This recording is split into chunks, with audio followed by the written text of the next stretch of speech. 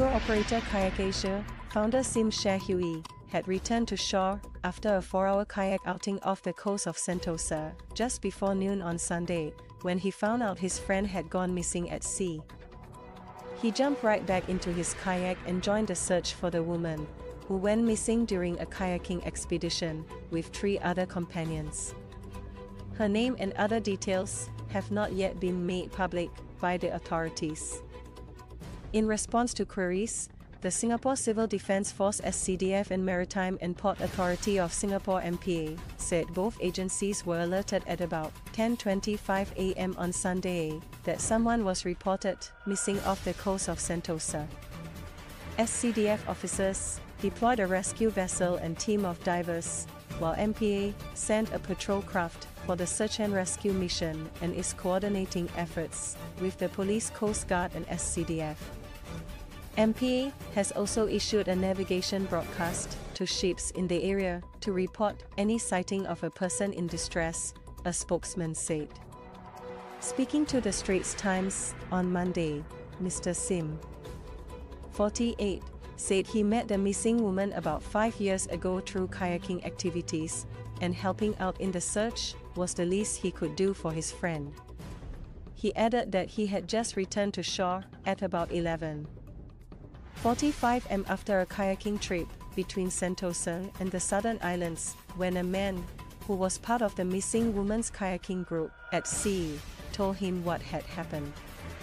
Mr. Sim said, "I was told a male kayaker had capsized first. And she was trying to help him, but she, too, capsized. Both of them were then swept under the currents." The man whose kayak capsized was later rescued by a passing boat, he added. Mr. Sim then decided to send his tour group back to Tanjong Beach with an assistant guide, and sought permission from MPA to join the search operation. He said, "We kayakers know the currents well. And we might have a different perspective of where the missing kayaker could be. We wanted to help in any way that we could, and we don't want to give up hope." Mr. Sim and another kayaker took their kayaks out to sea again and kept their eyes peeled at places where currents are known to flow. They also kept a lookout for items that the woman might be able to cling to, like the anchor chain of tankers or boat tires. After about 90 minutes, they were asked to return to shore while the authorities continued the search. The woman's kayak is believed to have capsized in the waters between Sentosa and Pulau Takuka, in a patch of sea known as the Bulan Channel, reported Shin Min Daily News on Monday. Mr. Sim said, "It's a spot where moving waters hit fixed objects, the blue floating drums, pinned to the sea floor, known as floating sea barriers. So, if you're in between, it's pretty risky because you're pinned between 2 objects with forces pushing against them.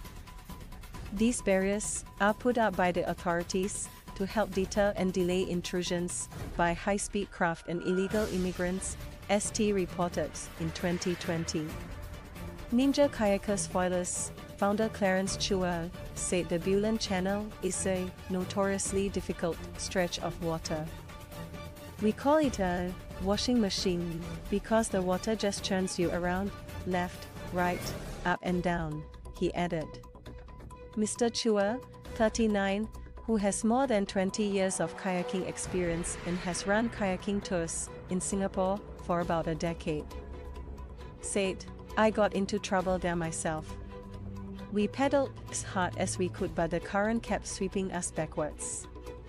It's hard even for experts, and definitely not a place for beginners." In 2021, 6 people were rescued after their kayaks capsized in the same tricky spot. The group was on a guided tour with Kayak Asia to the Southern Islands when they were thrown overboard by swift currents.